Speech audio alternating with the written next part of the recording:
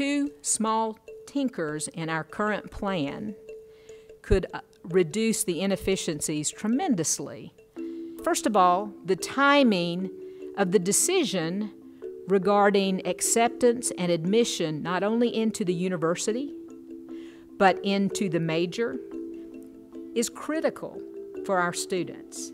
If that happens, let's say it occurs by mid-fall of the year prior to expected transfer, then students know what they need to be taking that last semester.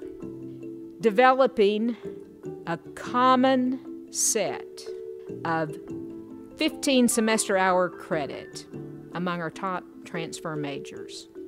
That would reduce the inefficiencies tremendously because our students wouldn't be looking at a number of baccalaureate degree plans at a number of universities, and we are not serving them in the most effective way possible. We can do better.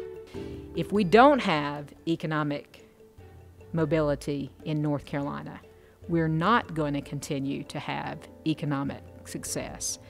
And that economic mobility is only going to happen through our community colleges.